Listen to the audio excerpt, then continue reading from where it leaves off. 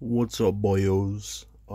So last week or earlier this week, I don't remember. This week's been crazy. I went over just kind of the big Yu-Gi-Oh deck, the large deck, the oversized deck of massive proportions of this box, and I figured this week, I love Yu-Gi-Oh to death, but like compared to another game that I play, like this is Yu-Gi-Oh basically what I own in terms of actual playables, and also there's like Fire Fists, but I have a few decks of Yu-Gi-Oh, but I think I've blown way too much money on Magic.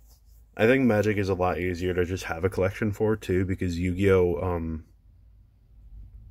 you really have to like build specific cards. You have to get like specific cards for Yu-Gi-Oh. You can't just have like open a bulk box and play stuff with it, unless we're talking like old formats. You have to specifically buy singles for Yu-Gi-Oh, or like structure decks or products designed to make decks with. Whereas with Magic the Gathering, which is the format, the card game that I'm discussing today, you can open, probably I've opened 20,000 card bulk boxes by now and just scrapped them for good. Probably more than 20, more like 30, 40, but a lot, basically. And just take good cards from them. I've wasted so much of my life and so much of my money on Magic the Gathering. And now I'm going to share my pain with you guys. So, cool beans. Starting off, this is actually two decks. People are going to hate me when I pull this out of the box, but it's literally just, here, let me see if I can move them up closer. I found a collection, or not I found, somebody I know found a collection of Magic cards from a garage sale, and they said, "Yo dog, take this." And I'm like, cool. And I basically just, there were a bunch of cards in there for 8th edition, so I just made 2 decks of just 8th edition cards. This one's red-green aggro. You got War Chariots, just stupid stuff. It's really bad, but this deck isn't meant to be played in anything other than against this deck. So this one is blue-black control, and I feel like these two, you know, I mean, my friends and I have workshopped these decks for a while now and just went through and seen what's up, but it's literally just like 2 decks meant to have fun against each other and be played against each other, you know? And yeah, so it's just a casual format. It's good for beginners too, because it's all core set cards, you know? There's nothing too crazy in there. I mean, there's some cards that do weird stuff and there's weird interactions, but that just adds to the creativity of the format, I think. And it benefits experienced players over newer players, which is fine, but I also think that helps newer players figure out, holy shit, I can do shit in this game. So that's the only deck I have of that format. I'm going to talk about Pioneer decks now. I haven't looked through a lot of these in a while. I haven't gotten to play Paper Magic in a while. So yeah, this is mono white, not humans, it's just kind of weenies, you know. I built this deck probably like 2020-ish. I think this is one of the few decks that I bought singles for, like I bought the Ben Olish Marshalls. But I pulled stuff like the wedding announcements just from random fat packs that I've opened. So yeah, this deck just wants to, there's another one, but this deck just wants to put a bunch of little dudes on the field, buff them all up, smack people with them. And luckily the Pioneer decks do have side decks too. Not very good side decks, but side decks. This deck is a classic. It's easy to play. You know, my friends, my play group likes to play it. They like to play against it. It's just good, you know. Draw a card, slap card on the field, attack. Simple, but very effective in what it does, you know? So there's that. Next up, I'll go in Wooburg order with the deck boxes I have, because I conveniently have Wooburg deck boxes. Huzzah! This deck box, it says blue-red spells, but this deck box has been used and taken apart and used and taken apart and etc. Right now it's rogues, blue-black rogues. Again, just another budget choice. This one's a bit more complicated than mono white, so I don't know if I would loan this one out to, you know, people that come by and play as much, but it's still a fun deck. I need to get more Curious Obsessions, I think, because it is a good card. But this deck, basically, it's a mix between an aggro / stealthy strategy with a bunch of tiny dudes and mill. So you can win through damage. It's just less likely than winning by milling your opponent out. Especially because we have stuff like Maddening Cacophony in here, which just says mill half your opponent's deck, which is stupid. And yeah, the point of this deck is just to, like, the interactions, not interactions, it's simple, but there's also a deep amount of strategy to it when we're talking about, like, Xerath Sand having basically ninjutsu, and it goes deeper than surface level, is what I'm trying to say. So, it's a fun, a very budget option. And yeah. This next deck is probably the one that I've actually bought the most. It's a Dredgeless Dredge. It's a good, one of the original Pioneer decks, actually. Where basically the whole point of the deck is to cast as little creatures as possible and have as many creatures as possible. You're basically going to mill yourself, put stuff in the graveyard that reanimates. Prized Amalgam reanimates when something else reanimates. And you're just gonna take your deck and go like this, and you win. It's dumb. Is it good dumb? No. If I play this against a modern Pioneer deck, I get my ass whipped. Much like a lot of the other decks that I have. These decks can be pretty outdated. I haven't really bought new support for these. I haven't bought crazy lands. A lot of the lands in this deck are basic still, you know. But, you know, like, I still have, like, the Dismal Backwater and the Jungle Hollow and, you know, the life lands. Not very good, but, you know, I just haven't gotten around to actually investing in better lands for a lot of these decks. I'd rather just build new decks and have these and play them against each other, and I haven't really had that much of an issue with the tap lands, just because I don't go to, like, a super competitive environment. But, anyways, there's that. Oh god, the deck box is fighting me. Okay. Now we shall go into red. This is Mono Red Wizard Burn. Probably the best Pioneer deck I own. Most quote-unquote optimized. This is literally just the scraps of one of the Challenger decks for Standard. I have pulled some new cards too. Kimono Faces Kakuzan is a new one. I don't have any of the crazy, like, $40 singles or anything. But this deck is just Pioneer's version of Red Deck Wins. You play stuff, you burn people. Very simple, very fun, very effective, very cheap. And I think that's where I often find myself playing. I do need a fourth Kimono eventually. I just haven't, again, gotten around to getting singles. Even though it's like a 10-cent single, but I digress. Yeah, not a lot to say about this deck. It's your basic red strategy. Red does red. But, you know, the synergies and the fact that we have a surprising amount of lightning bolts in Pioneer now is pretty fun. Green. Another awesome deck. Mono Green Stompy. It's not Nykthos. I wouldn't call it ramp because it doesn't have any of the big dudes. It doesn't have the Cavaliers or anything. It's literally just Steelleaf Champion, Lovestruck Beast. You get a bunch of dudes together and you smack people. yeah, again, not fully optimized. A lot of forests, a lot of commons, uncommons, bulk cards, stuff I just pulled from packs, but it's just fun to, you know, put stuff on the board and smack people in the face with it.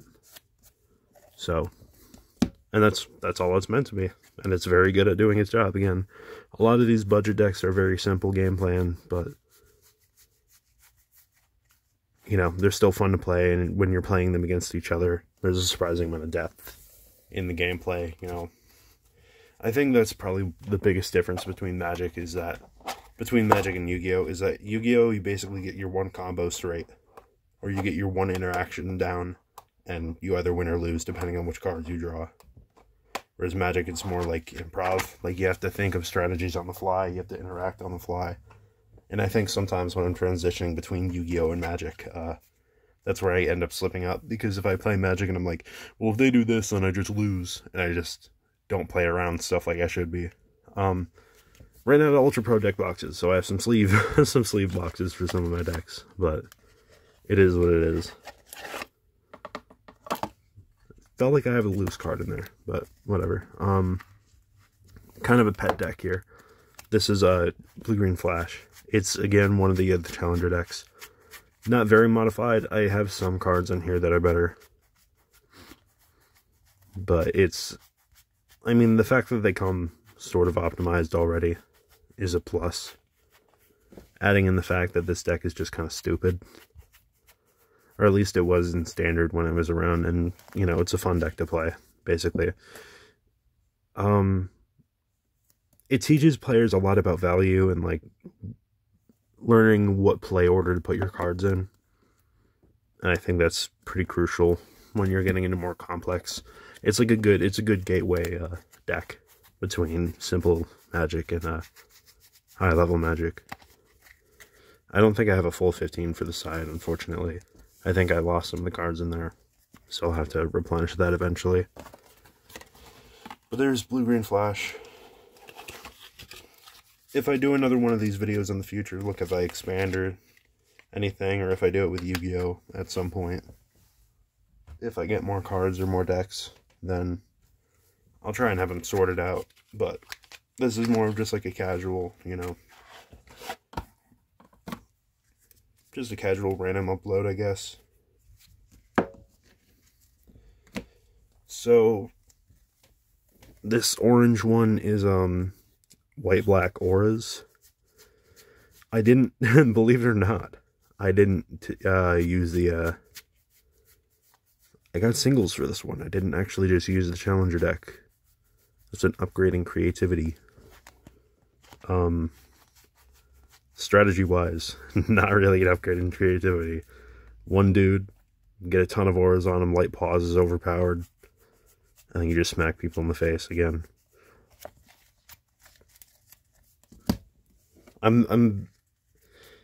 As we get into the Commander decks, there will be more complex strategies, because Commander, I think, is an overall way more complex format. But, you know, yeah. In terms of Pioneer, a lot of the budget decks tend to be a lot of the simpler decks too, you know, where you just slap stuff down and get synergies for free, basically. Whereas if you want to make a combo deck, it's going to be like $500 usually. I think Lotus Field is probably the cheapest combo deck.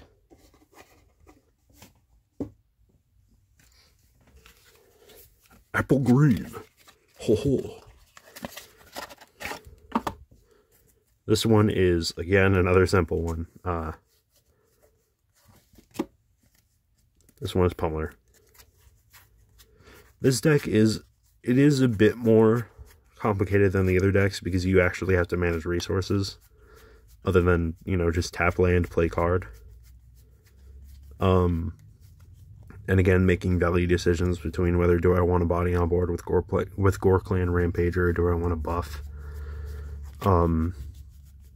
It's fun to just do crazy amounts of damage in one turn. And again, it's a super budget build. A lot of these decks are like $20, you know. Especially if you have the cards, it's going to be way cheaper. At least if you don't optimize the lands. You know, if you optimize the lands, it's going to go to like 200. But with a lot of these decks, the thing is you don't need to. Like, don't get me wrong. If you go against someone that with a fully optimized deck in a competitive environment, then you're going to get... You might have somewhat of a chance, but chances are you're just going to get outplayed and outvalued. That's why the monocolor decks are so nice to play, because there are a lot of monocolored optimized lands, but, you know, you won't have to, you know, drown yourself in dual lands and random channel lands from Kamigawa that are like $50 a piece. This is probably the most expensive Pioneer deck I own. Second Sun Control. It's, honestly, I'd say Control is a smarter strategy than quote-unquote smarter strategy than like Mono Red, but most of the time, especially in this format, it's just brain dead. You just win the game for no reason. It's for players who want to feel like they're smart, but then they're just going to play the counter spell, so why does it matter? Approach of the Second Sun is a dumb card.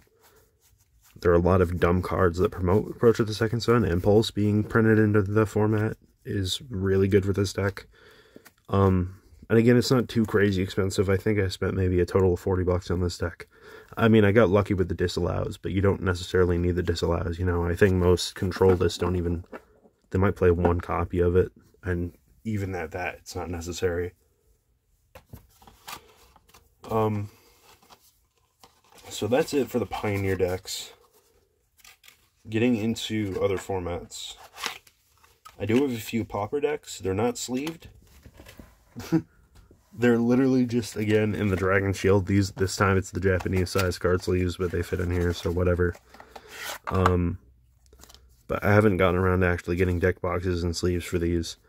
This one is Red White Bully, sort of. Again, this was just kind of made with scraps of cards that I own, so it's not fully optimized. I might get some more Glint Hawks for it, just because Glint Hawk is a fun card. But this literally, you just play card, turn around, get value. Your deck go this way. So yeah. I think Pauper is probably my favorite format to play, because like I was talking about, a lot of budget decks in Pioneer and in Modern and in a lot of other formats are just kind of brain dead. Put stuff on the field, but with Pauper you can make a good deck strategy and actually have an interactive match and all that stuff without needing to spend several $100s on decent cards, you know. I mean, not that Pauper doesn't have decent cards, but the decent cards are a lot cheaper. Next Pauper deck. It's blue something. I think this one's Blink. Yeah, this one's Ephemerate. Again, not optimized Ephemerate. Just Ephemerate. But, you know, they're still good card in deck. They're just not all good card. You know, we're playing Chrome Courier, for God's sake. One copy, I mean, but, you know, it's Chrome Courier. I think a lot of these decks are just suffering, because with Pauper decks, I end up building them from just stuff in my collection. Whereas I probably should be buying a couple of singles here and there, even if most of the deck shell is here. That being said, just playing Pauper against my friends, oftentimes full optimization isn't really an issue for me, you know. You're not going to get completely, absolutely murdered if you don't have if you don't have 4 copies of Dawnbringer Cleric, because you couldn't find a 4th lying around. I don't even think they play 4 Dawnbringer Cleric, but you know what I mean. As long as you have the basics of the deck, you can kind of improvise with the rest of it. This one's Blue-Black Control, I believe, yeah. Tolarian Terror. I'm so glad that I found this in my bulk box. I think it was one of the more expensive commons, too.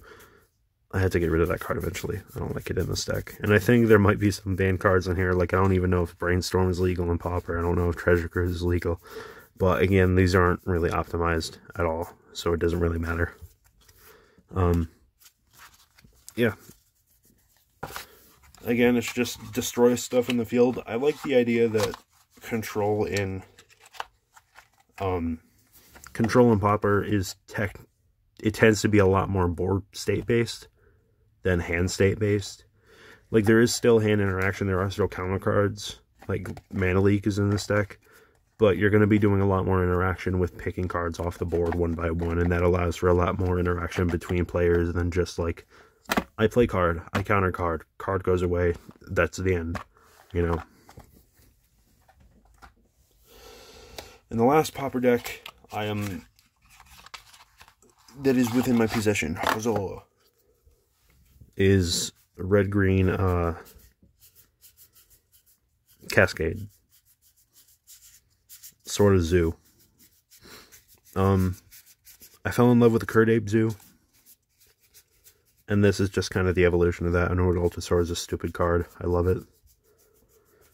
And just kind of cheating big dudes into play is very... It plucks my, the heartstrings of my Timmy soul. I don't think that was an accurate phrase or a decent way to describe that, but, you know. We hear, we describing. Alright. Last things. We got Commander. We got some more Commander. I have a few Commander decks. I have a few more that I'm workshopping. But this is kind of what I have for Commander so far. I don't have individual deck boxes for most things I own. I think Pioneer is the only one that I got them with, and most of those are just the Dragon Shield sleeve boxes. My code is usually just like, for Commander I use the Ultra Pro Eclipses, and for Pioneer I use Dragon Shields, although I might literally just switch to Dragon Shields for everything because I think they're just better. I don't know. It helps me organize stuff a bit better and figure out where stuff is supposed to go. And yeah, let's see. Okay, starting off with 2 Vase of the Sunlit. Most of these are just structure decks, but sort of optimized. 2 Vase of the Sunlit's just an Enchantress deck. You play enchantment, you draw a card, you win game. There are a lot of dumb cards in here. That's cool. I completely forgot that was in here. There were a lot of dumb cards in the Commander deck that I was lucky enough to get before it went to like $1 billion. I think I bought it for like $20 over at Walmart or something when that was a thing. But the deck has since spiked in price, and I'm very grateful that, you know, I got the actual deck before I wouldn't be able to, you know. Just a lot of enchantment stuff, a lot of buff stuff. There's a lot of cool things that just untap lands, tap stuff, return stuff to hand. Colossification's a dumb card. Not overpowered dumb, it's just stupid. But I love it. And I think they really knocked it out of the park with this set. I had the Saheeli deck a while ago. And you'll see the remnants of my complete enamoration with that deck in another deck that's coming later. But Commander 2018 was crazy. I loved it. I loved it so much. I think the decks were great. They interacted perfectly with each other, and the fact that they were all built around a very simple theme, so that if you pulled a card out of the deck, it would probably fit in the deck very well, versus like if you bought the Morph deck, you would have to buy singles because, you know, what are you going to do? So 2 Vase of the Sunlit's a very good card because of that. And they also kept on printing enchantment support and good auras, you know. Like Satyr Enchanter, I think, came out in the core set 2019. So, anyways. You go over here now. Wilhelt, I got very lucky. And I ended up getting quite a few of the Midnight Hunt packs. So, I actually have some really nice zombies in here, other than just the, you know, I mean, the deck comes with amazing cards, and again, this is another complete bomb of a Commander deck, a Commander product. It's phenomenal, and I'm glad I got it, again, while it was decently priced.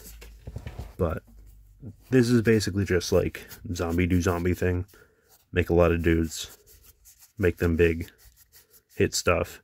But also I like how there are also some like hidden zombie synergies with Wilhelt and just getting to, you know, figure, do I want attackers or do I want to draw cards for big plays? And having that choice between going balls deep in one strategy or, you know, leaving stuff out and going for another strategy like digging for a Shepherd of Rot and building your board and not actually attacking with it, you know? I mean, Shepherd of Rot didn't come in the deck, but, you know, having that leeway of figuring out what game plan you want to go to based on the situation that you're in is really nice. And that's why I love this deck so much. I don't really think I'm gonna, yeah, this is another stupid card, Gem Palm Polluter. But I think this is one of the decks that's gonna stay with me for a while. And it's gonna stay one of my favorites for a while. So, there's that. This is my Bougiest deck. This is basically the deck where I think it's not a curse, it's more of a blessing, but whenever I pull a super rare or expensive card from a pack, it ends up fitting perfectly into this. So, yeah, sacrifice. Just make a bunch of dudes, throw them into the stratosphere, burn people for 1 billion damage. Simple deck, but it's still incredibly fun to play. There's some great combo plays. You can just attack with a big dragon. That's an option.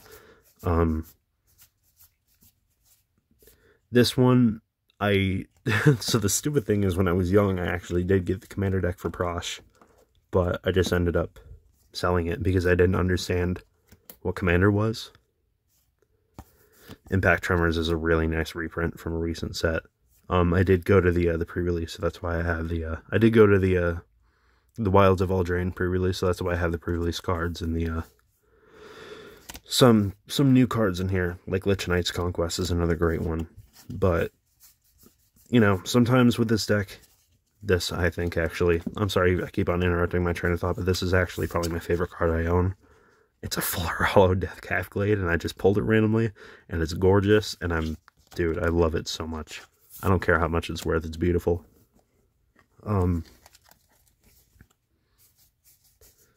But, you know, this deck is just like having creatures to sack for value, but also being able to just sack weenies and still get value off of that, you know.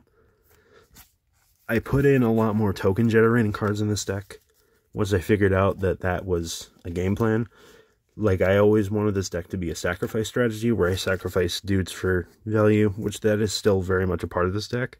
But I also began to understand once I put the Blood Artist in this deck and the Zulaport Cutthroat, the value of just creating dudes every turn and throwing them, or eating them, and dealing damage and attacking with a big dude. It's just dumb, it's free value. Bunch of little guys. Yeah, there's not much to say.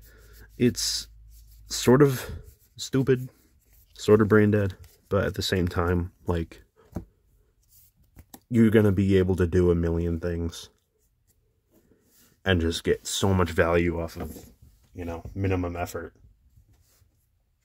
I think that one's gonna be another mainstay. I think those 3 decks are probably my favorite commander decks I own. Oh wait, no, I lied. This might be my number 1 right now. This is basically just a stock Metros deck. I think the theme of this deck is literally I'm only going to use cards with Old Border. I haven't really gotten around to upgrading it, mainly because I haven't actually spent money on the singles. I'm not really going to go through this one because, again, I haven't touched it. But this deck is so nice, man. It's a combo strategy. It's a just giant card strategy, which, again, Timmy. It's just so fucking fun to play against people. And it's not, like, crazy overpowered, too, you know? I mean, it is great, don't get me wrong. It is a very powerful deck, but you're not going to instantly win the game on the spot. There's no infinites or anything in this. It's literally just value, value, value, big guy, play them for cheap, play them early, swing in, and it's just so fun. if you have a chance to pick it up, do it. It's incredible.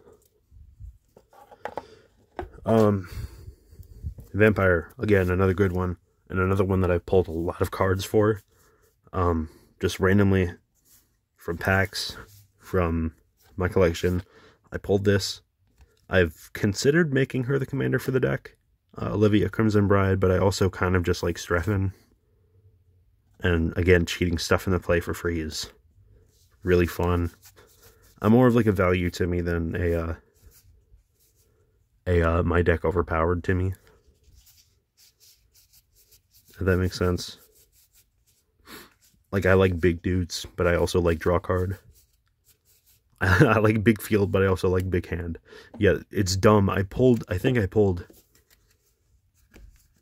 and this is, you know, stupid flex. I think I pulled these two in the same, I pulled both Olivias in the same fat pack. Or whichever, you know, I pulled them in the same day or something like that, you know. So yeah. Again, this is just another thing where I got lucky. I got a bunch. Here's another stupid card that I just pulled. But I got a lot of just great cards for it, and it's just been building and building and building over time. Again, it was born from a commander deck, like a commander precon, but it's evolved into something better. You know, I think that's the beauty of Magic, is that you can buy a product. You can buy just one product and just build on it as your collection grows and the deck grows with you, you know. So yeah. Dossie's Vampire. And the last one, we're kind of ending on a sour note here. It's Rogues again. Again, this is an upgraded deck. But I think if I were to get rid of one commander deck, it might be this. You know, I love this deck, but I already have it in Pioneer, and I think I like the Pioneer version better. Or I might like this one better, I don't know. But I just happen to have a good amount of mill cards. I think the issue with this deck, and, you know, with a lot of other decks that I end up making, is that, like, I'll make it, I'll play it once, and then nobody ever wants to play it against... Nobody ever wants me to play it against them again. And I understand, mill isn't crazy fun. And I've taken a lot of the overpower cards in here, like Maddening Cacophony is in the Pioneer deck now. Because milling 50 cards from every opponent is stupid. But I never end up touching this deck, you know. I think it's just been sitting in my box, never played for months and months and months, and probably years and years now. I think I've just held on to it because it's a pandemic deck, you know, and I got it, and it was something to keep me interested in the game and, you know, loving life during a time where it was very difficult to love life. So there is that sentimental attachment, but in terms of, like, you know, I'm okay letting it go if somebody's like, I will give you money for deck, or like if, you know, someone comes in and they want it. Not saying that as an offer for people to come and buy it on, you know, over YouTube. I don't think I'm going to sell this online, but, you know, if I had to get rid of one deck, it would probably be this, out of my entire collection, including the Pauper decks, including the Pioneer decks. I think as much as stupid as this deck is, and as much time and effort I've spent optimizing it, I never play it, you know. But anyways, Dossie's collection. Hope you enjoyed video. I might come back and give another video once my collection's been updated, once I build. You know, I have plans to get more Yu-Gi-Oh cards sometime in the future, once I start getting an actual stable income. And there are some great budget Yu-Gi-Oh decks that I've actually been doing research, so I don't overspend. And I'm excited, you know, to see just what I can make. But thank y'all for watching. 30-minute video of just me showing random cards on screen. Also, I didn't want to start my video with this. Excuse the wall in the background. I'm thinking of getting a poster, or like finding a poster for my room to put back there so you guys have something more interesting to look at than, you know, drywall with cracks in it. But, you know, we're here. So, anyways, love y'all. Thank you guys for engaging with the big deck video too. And for just watching my content. I really appreciate it if you swing by and, you know. Anyways, have a good day.